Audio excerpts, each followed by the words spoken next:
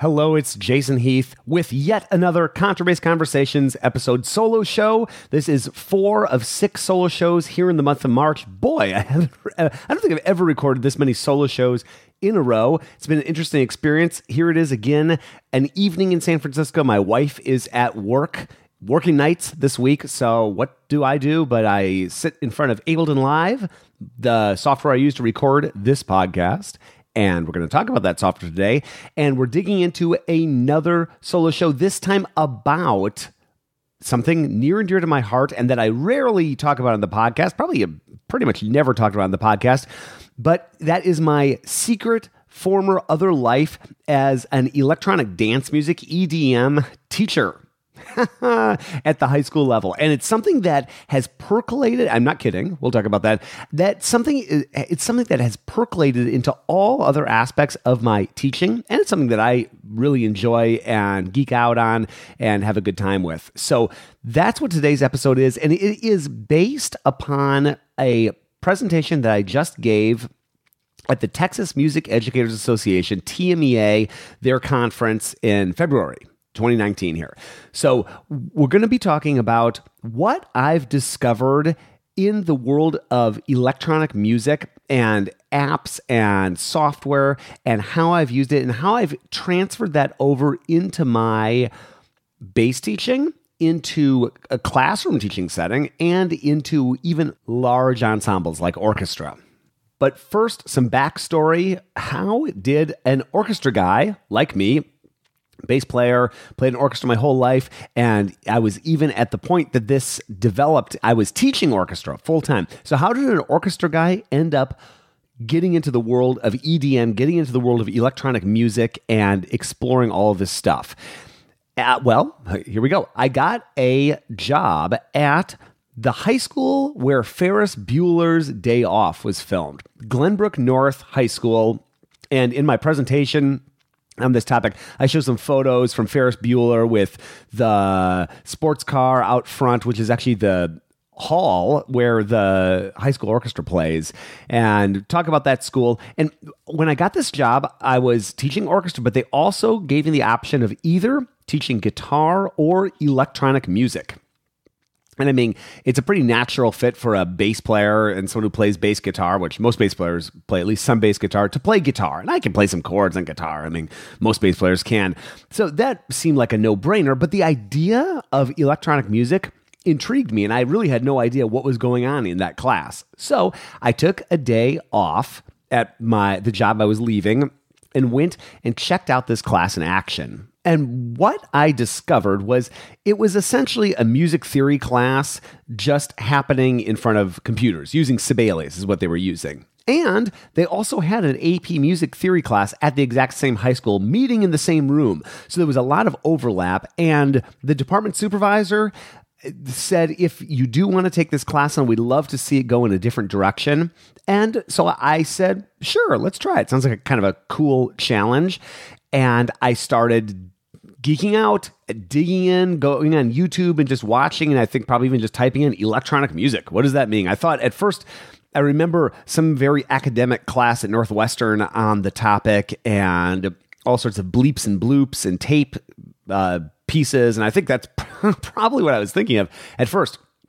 But I quickly realized that there was a whole world out there. Not like I wasn't unaware of EDM or house music or dubstep or anything like that. But as I started to explore online, I discovered this piece of software called Ableton Live. Many of you may know this. Probably, my guess is probably most people listening to this have not checked out Ableton Live.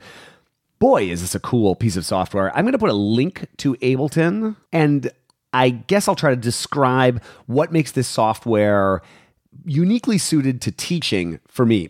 So Ableton has two. It's unique, or it distinguishes itself in that it has an interface that can be viewed on just one screen. So all the menus and the different elements that you can be seeing are on one screen, so that you can use it without a lot of flipping between different windows. It's really built Ableton Live or Ableton, you hear them both used interchangeably, but it is software designed to be used in a live setting.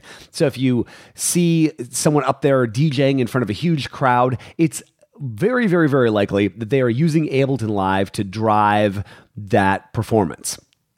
Again, some people who are into electronic music could probably describe this better than me, but I will do my pedestrian best. Ableton has two views, and they're like two windows into the same information. It has a timeline view, kind of like GarageBand or Pro Tools or Logic or any other or video editing software or anything like that. And then it has and that's called arrangement view. And then it has what's called session view, which is where it really gets interesting. It's like I refer to it as an Excel spreadsheet, but for music. It's a grid, and the columns are instruments, and we can define instruments very broadly for this. So each one of these rows columns rather, can have multiple clips in it. So you can come up with a whole bunch of different riffs, or if you're chopping up some sort of sample, you can have different pieces of the sample in there, and you can combine them all. You can only have one clip playing in each column, but you can have as many columns as you want, and they can all be playing different clips. And then when you get a sound you like, you can save that as what's called a scene. And a scene is a row. So you've got your instruments, which are columns, and you've got your scenes, which are rows. And this software, this is probably super dry, so I will speed up this summary. It lends itself to improvisation and kind of jamming and grooving. And then when you find a sound you like, it allows you to capture that sound. And then you can very organically build a song. I find the process, me personally, and I found this with students time and time again, it's a very organic, creative process. So I discovered the software. I said, this rocks. We're totally going to use this thing. And then I had to sell this to the administration at the school, which turned out to be easy. The superintendent for technology was a cool guy, and I basically took him down, and I had him DJ with me. And he went nuts for it and spent, I don't know how much money, but we got a full professional level Ableton Live install, which retails for like $800 or $900. So I'm sure he got it for less at an educational price, but we had that on 25 workstations, and there was this device called the APC40, which is a MIDI controller designed to be used for Ableton Live, and it kind of takes that session view I was talking about and turns it into a physical controller. And I got one of those myself. I bought a whole bunch of MIDI controllers. I bought a Novation Launchpad. I bought this amazing device called the MIDI Fighter that I use to this day for all sorts of things, all sorts of keyboards and doodads and whatnot things. And they all work really well with Ableton Live. The APC was particularly cool to me at the time because it really was a physical manifestation of that arrangement view, which I just fallen in love with. And they got one of those for every single workstation. So we had 25 APC 40s and 25 Ableton Lives or installs, and we were good to go. And the class had like 6 kids in it when we started the semester, I think. So we had way more capacity than we needed, but the class became popular. And I'll talk about what exactly went on in there in just a second. But by the time I left the job, 2 years later, we had over 100 people signed up for that year. So we went from under 10 to over 100. So what did we do in there? I realized, so this is a semester class. So it was offered twice a year. And they could sign up for one semester and then that would be it. Or they could take it over and over and over again. And what I realized was there's a slippery slope when you're doing electronic music and when you're thinking about theory, how much theory, how to dig into that, what to do in terms of that. And I realized that if I focused on theory really at all, it was turning into a beginner music theory class. And I wanted to see if I could not let it be that. So Here, let's hear from our sponsors, and then we'll come back and I'll tell you what I did, and it worked like a charm, and I just love talking about this. So here's a word from the folks who keep the lights on here at Contrabass Conversations. This episode is brought to you by Steve Swan String Bass, and I've always been impressed by how Steve manages to get basses sounding so vibrant, whether it's a student-level bass or a top-of-the-line professional bass. Here's Steve on some of what he has learned in terms of setup. When steel strings came into general use around 1959, the German bass makers flipped out, and they really got scared that they're going to get big shiploads of basses back that got wrecked by these high-tension steel strings. And so they did three things that really changed the function of the instrument. They shortened the string length, and they lowered the neck angle so the bridges weren't that tall anymore. And then they made the tops a lot thicker. They really wanted to ensure that these basses were not going to come back across the ocean for work anymore. And so the basses tend to sound kind of nasal, and they didn't have any depth. They didn't have a chest voice at all, you know. And so what we do with increasing the neck angle, and we can also increase the overstands for modern playing, can get up into thumb position a lot easier. So a neck reset can accomplish that. Sometimes we'll transplant a neck or make a new neck for these basses that might have a string length that are not friendly to modern playing. Learn more about what Steve can do to get your bass playing better, and check out his great selection of basses at steveswanstringbass.com. And thanks for sponsoring the podcast, Steve. What is an American style of bass? Here's Gary and Eric from Upton Bass on the topic. So there's a joke about American instruments, all right? If I can take 4 violins and go to, let's say, a top-notch violin appraiser, and he can take the first one out and look at it and go, well, this one's clearly Italian because of all these features. Next one, oh, this is French because of all these features. Next one, no, this is English because of these features. 4th violin, they can't tell what it is, and then they go, it's American. It's got a little bit of everything. Learn more about their Bostonian, American-style model, and so many other things that they have to offer you at uptonbass.com. And thank you so much for sponsoring the podcast. This episode is brought to you by D'Addario Strings. Our friends at D'Addario want to help listeners change their strings safely and efficiently, and they have a few tricks to help you achieve that. Apply graphite, like pencil lead, to the bridge and nut, the contact points of the string, to ensure the strings slide smoothly on their way up to tension. This prevents them from getting stuck and unwinding or pulling the bridge so that it leans. Learn more at orchestral.daddario.com, and thank you so much for sponsoring the podcast. Okay, we are back. So what did I do to structure this class? I decided to take I call it a Lego approach to teaching music, which is I created all these MIDI files, very short MIDI files and sound files of elements of music. So like a C major chord, C minor chord, some drum samples, some sequences that we could move in to get common drum sounds, just kind of like a bunch of things that we could then build our musical versions of Lego castles with. Very user-friendly, hard to make bad sounds, and it was a great way to get people playing around, kind of like a visual art class, but for music. The first semester, I tried to teach everybody some piano stuff, and I just remember seeing the drool coming out of the mouth and the eyes glazing over, and I realized, okay. And then the other thing that happened was after that first semester especially, the class started to get popular. Word started to spread. Hey, we're doing dance music in school. Let's check this out. So I started to get a lot of students coming in, many of whom had no musical experience whatsoever. They said, music's awesome. I don't know anything about it, but I'd love to explore. And you had people that had like 10 years of piano experience that, I didn't have anything to do music-wise in high school now, but I can do this thing. So the skill level was so uneven throughout the class that I would either be boring or confusing at least half the class with anything I did as a group.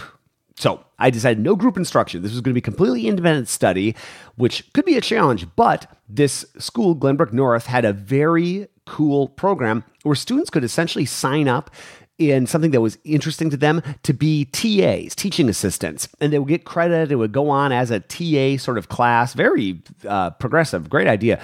And so some of those electronic music geeks that started out with me at the very beginning and they were into the idea, they just took it every single semester and they became teachers. Me and them, we'd have 4 or 5 of us, counting me.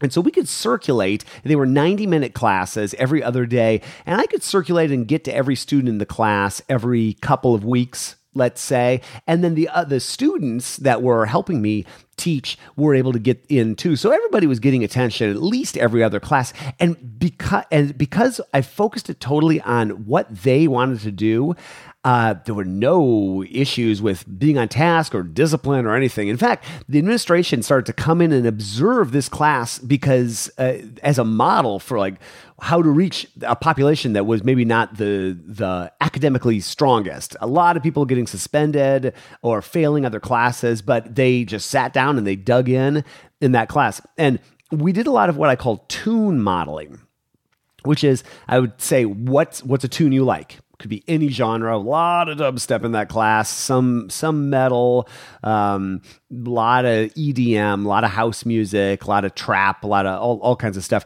And so we would take that song, and there's a really cool thing you could do in Ableton, which is you can extract, to a degree, the melody. You can extract to a degree the harmony and also the rhythm. So you can actually take a song or a portion of a song and you can get a reasonable MIDI version of the hook or the intro or something like that. And that was a great starting point because we could take a song, I could convert it, and then we could create our own virtual instruments that would then be playing that. And we would then try to figure out how to get the timbre of those different instruments. So you'd have some sort of, dirty synth bass, and then how do you get that? You start off with this simple sine wave oscillator, and how do you get from that to this? And that's where the magic came in, and it really was like sculpture for music. And that's just what I love so much about Ableton Live. I just had,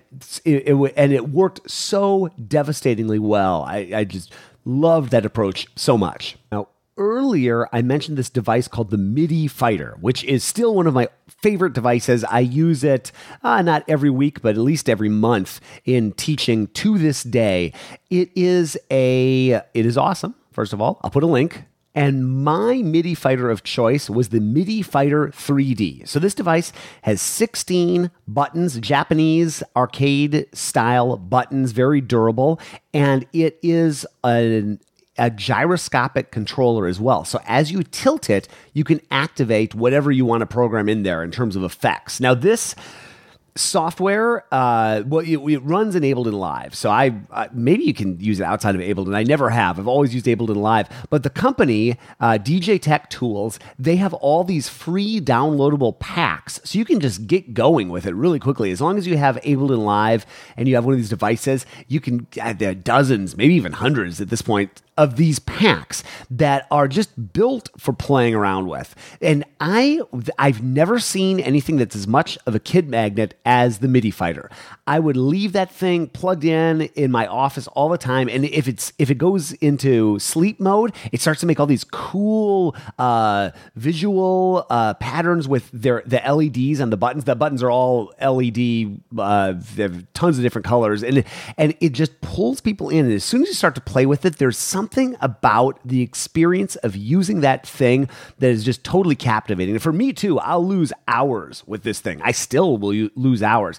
And you saw students just go nuts with this thing and start exploring sound and using their hands to explore sound. And I saw so many times 2 students come up, and without any prompting on me whatsoever, I'm just watching them interact. They would start to kind of do a duet on the MIDI Fighter. I would never call it a duet. That sounds way too nerdy. Not to them anyway. But they would start to create some stuff that got me thinking. And I applied for a grant, and I got 8 of these awesome things at that Glenbrook North job. 8 of these controllers, and we had MIDI Fighter Ensemble. We could have someone doing vocal chops, somebody doing drums, some people doing sound effects. Just so incredibly cool. I also, and then by the way, I left that job because for many reasons, it was an extremely frustrating place to work. I was never as unhappy in my professional life as I was those 2 years, despite the fact that I had that awesome class. Maybe someday I'll talk more fully about that. I could write a very entertaining book about those 2 years, which I will probably not do because that'd be bad karma. But anyway, I quit the job, which I feel for the person who took over, because it was one of these crazily specific things that nobody is trained for in the music schools I've spent time at anyway. So I kind of built a confusing mess for them. But oh man, I just can't say enough good things about teaching, using Ableton Live, and using devices like the APC40 and the MIDI Fighter. And that using devices like that, or the Launchpad, or the machine, the Native Instruments machine, I have all of those things right behind me in my studio here. That using those, people refer to that as controllerism. It's not playing an instrument, but it has elements of playing an instrument. And I like to refer to it as kind of training wheels for an instrument. And I do like to bring this up when I do a talk about this, just philosophically.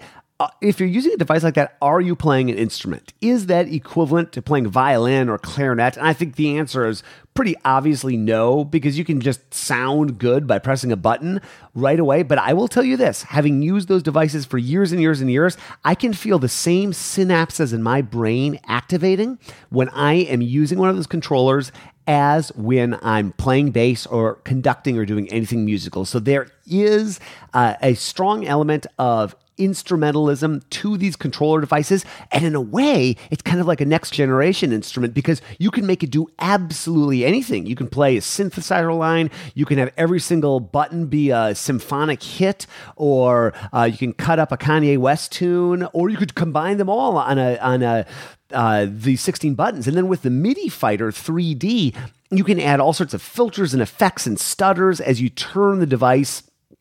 And it's like you're piloting a sonic spaceship. It's just absolutely amazing. So I have, okay, first of all, teaching that class, that was cool. So that's kind of like how I used that in the classroom. In the private lesson, I haven't really used that much of the private lesson except for goofing around, but it's so fun. And just to sort of get that wonder and that magic and that awe of music, I think it's great for that. I've used it a lot in orchestra, which probably most people have not done, but I have found many uses. I've always been obsessed with trying to, ever since I discovered this electronic music, I've been obsessed with trying to find a way to combine orchestra and EDM, and I've never really been thrilled with the results, but I have done it many times. I have videos, and people have a whole lot of fun. I did this Daft Punk Pentatonics remix, and I arranged it for string orchestra. And then I had this guy who's really into electronic music, essentially DJ, using Ableton Live, but then also doing all sorts of effects and firing off Daft Punk clips on the MIDI Fighter. So that is very cool. The other thing I used the MIDI Fighter for a lot, like daily, it was in freshman orchestra. I would have one of those pre-built sound packs like I was talking about, and I would ask for volunteers, and every single hand would go up because every kid wanted to do this. I would take 2 students, because I discovered just organically watching people that pairing up on one MIDI Fighter is a really natural thing. And I would tell them, you take this and go in my office, and in 40 minutes, you're going to come back and you're going to do something for the class. But it has to have a beginning, a middle, and an end. And here's what I don't want. I'd always demo, and then I just like thwonk away on the buttons and make a mess, sonic mess. And it was amazing. They would go, and I heard so many cool improvisations, compositions, form, whatever you want to call it. But I found that was actually an awesome way to teach form, and a very non-threatening way, and such a more fun way than other ways I'd tried. I can't say enough good things about that device. You got to have Ableton Live to make it work. I'm 99% sure. Anyway, but it is totally awesome. And then I also used it for some concerts. We did a video game concert. The last concert I ever did while I was still teaching high school was this tribute to video games, and was madness and a lot of fun. And I would always try to enlist the students in these projects and say, hey, I've got this idea for a video game concert. What do you think?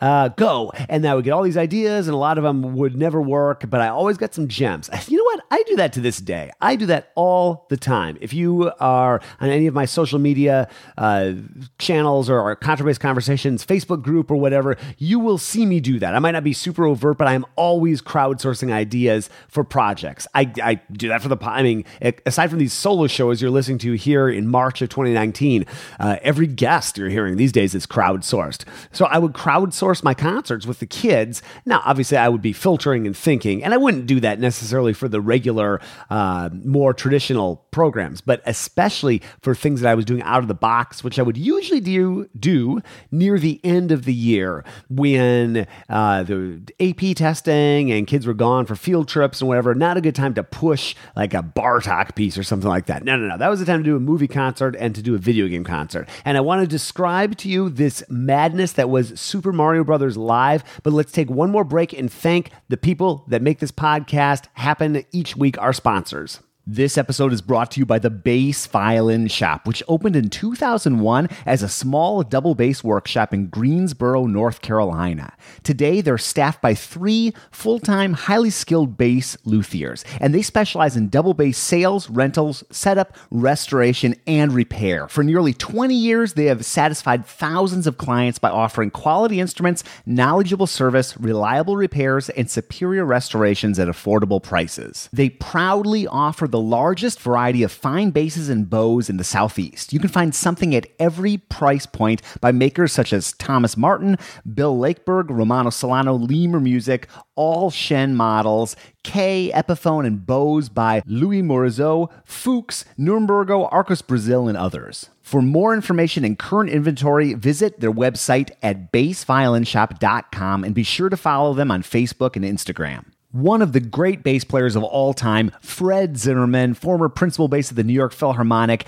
He was Barry Kolstein of Kolstein Music. He was Barry's bass teacher. Here's Barry on Fred Zimmerman. Anybody that knew Fred would say he was one of a kind. I mean, the man was probably the most talented, the most giving.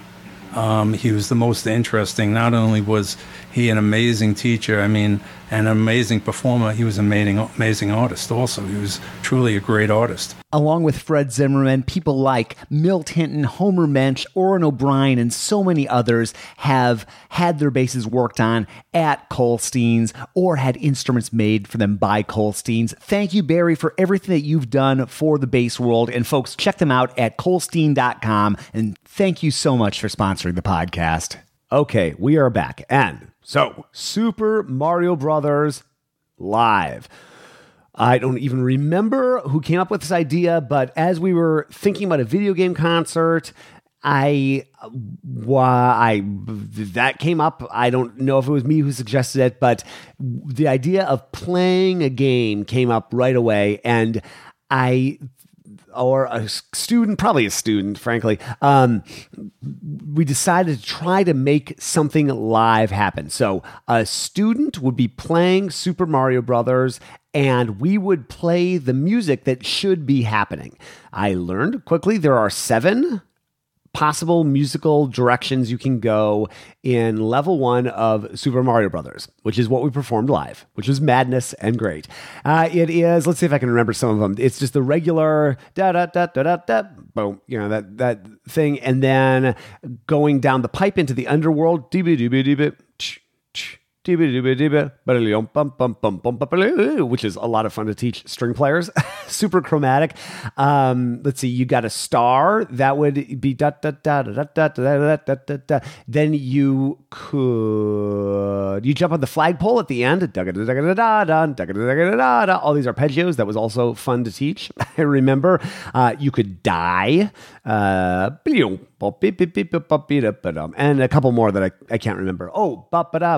I think that when you were running out of time, there would be something. So we had 7 pieces of music. I went on to MuseScore, which I will also link to. MuseScore is both an open source Finale Sibelius-esque music notation software.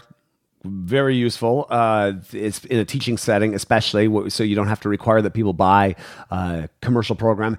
And they have a great and vast user library, user-generated music library. And if you can think of it, if it's popular even vaguely, it's going to be on MuseScore. Someone's going to have arranged it. So I would download these things constantly and rearrange them for my groups. So we did that with Super Mario Brothers. 7 potential fragments, put them all in front of them, and then I realized, okay, but we'll not have the sound on. So how can we hear? Don't we want to hear Mario jumping around? Wouldn't it be lame to not hear Mario like crushing bricks and hopping on the Goomba, whatever they are called, the little mushroom people? So I got all the sounds, and I think that there are less than 16. Maybe there are 16, but enough to fit on the MIDI fighter. Downloaded those sounds, put them on the MIDI fighter, and I had my assistant orchestra director, who is such a cool guy, Eric Linus Bagley, learned how to play that flippin' thing, which is totally crazy that you would learn like where all the jump, but that's what I love about the device. The device, it could be anything that you want it to be. So for that moment, it was all the sounds of Super Mario Brothers. And so he got that thing down, and you want to talk about a fun thing to rehearse?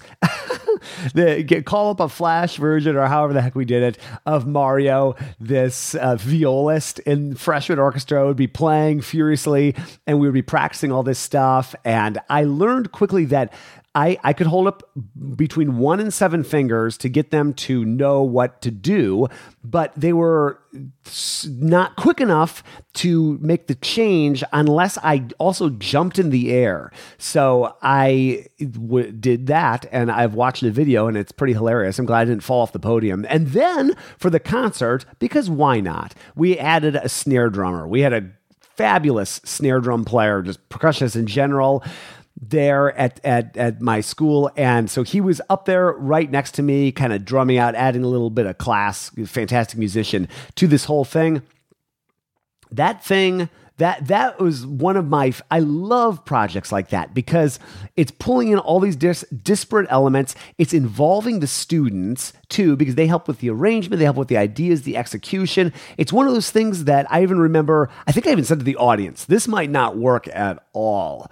And it did work. And I remember that, but that was sort of the fun of that. And I just love projects like that where you're teetering on the edge. One more project like that we did, and it was a piece called Press by, let me look him up. That's right, Vince Oliver is his name. Vince Oliver, the Saratoga Strings, this amazing string group here in the Bay Area, in Los Gatos, down by San Jose, in the South Bay. They played this piece at the Midwest Clinic, and I was totally blown away. I said, okay, this has to happen. We have to do this piece. It is amazing. Ordered the music, it came, and I realized that it was harder than I thought. It was listed, you wouldn't know what these terms mean in education speak, but I think it was listed as a grade 4, which out of 6, which is a level that it might even have been less than that. I don't know. It was somewhere around there. It was definitely a level that the group I had could do. I was not doing it with my top group. I was doing it with my middle group, but I had a good middle group. I had a really good middle group that year. So I get the parts. I think I ordered, and I think I printed them out like 10 minutes before class, which is always a bad move, but I did that and passed them all out, and we started rehearsing, and one of the students said, Mr. Heath, the sharps are in the wrong spot. I said, the sharps are in the wrong spot? What are you talking about? Then I looked. Yes, the sharps were on notes that are not normally sharp. Which is a really tough thing to do in an educational setting. So it was like, some of them were what you would expect. I think it was C sharp, F sharp, E sharp, and G sharp maybe, or maybe it was even something else like A sharp. I don't remember, but it was like very weird. So it was not what you were expecting on your fingers. Then he did the same thing with 3 flats, but not the right flats, not the typical flats, B flat, E flat, A flat. So that was tricky. And so what I ended up doing we had one of these come to Jesus moments. The assistant orchestra director and I were working on this thing, and you could tell. But one of the reasons why we wanted to do it is it had all this cool hip hop stuff later on in the piece, and it just is super interesting. And I remember watching the kids and watching them think, I don't know if they liked it. They definitely didn't hate it, but they definitely were talking about it. It was definitely, and there's something there when you get that reaction. Okay, I'm not necessarily looking for everybody to like it. Life is just too hard to have all teenagers in a room hate something. In my opinion, I just can't. I can't. Half of them would hate it all the time. Half of them are always dissatisfied. But here, nah. I don't know. There were some people that were grooving on it. There were a lot of people that you could tell were just befuddled by it, but there was definitely something there. So we finally decided, okay, we're going to make this happen. So what I did was I sat down in front of Finale, my music tool of choice in terms of editing and writing, and I entered that whole thing in to Finale, and I just turned it into C major, and I just added the accidentals where they are. And that became a lot easier to read than the sharps in the non-traditional spots and the flats in the non-traditional spots. So that was the first thing that cleared up some confusion. Then, though, there were these things that required intense synchronization that my string players, though they were good, were just, it was like tightrope walk trying to get these things synced up. So what I did was I took those sound effects and I put them into also the tempo was just like one click too fast for my group. So I took the sound files that had accompanied this. It was a sound for the students to listen to, and then you had a click track for the director to listen to as well. And so I put that all into Ableton Live. I had it so the click was just coming to me. The sounds were coming to the students. I was able to just scooch the tempo down I don't remember what the tempo was, but let's say it was 120. I moved it down to 116 or 114 even, and that was enough. And then there was this part that was it was 1 in 5 that we'd come out right. So what I did was I added a very subtle kick drum in Ableton Live, just boom, boom, boom, boom. Just enough for the students that were playing in that one section to hear. It held together. And I am not proud necessarily of this tactic, but I learned in my teaching jobs when I had an assistant, I learned you're rehearsing some pieces. You pick out some pieces, pick out like 3 pieces for a group, whatever. And this is bad educationally, but it does work. Work on them. And then you can tell the kids don't like one of them so much. Give that one to the assistant. What happens? Whenever I walk up to the podium, they cheer, not for me, but because they're doing the pieces they like. Then the assistant, if you got a good assistant, says, yes, a project. I'm going to dig in. I'm going to make it happen. And they muscle it through and make it happen. So I totally passed press along. I was like, Eric, this is yours. Run with it. Have a good time. And he did a fabulous job. But we get to the concert. And so we had to have Ableton Live. We had to have all these different things plugged into my MacBook Air that was up there.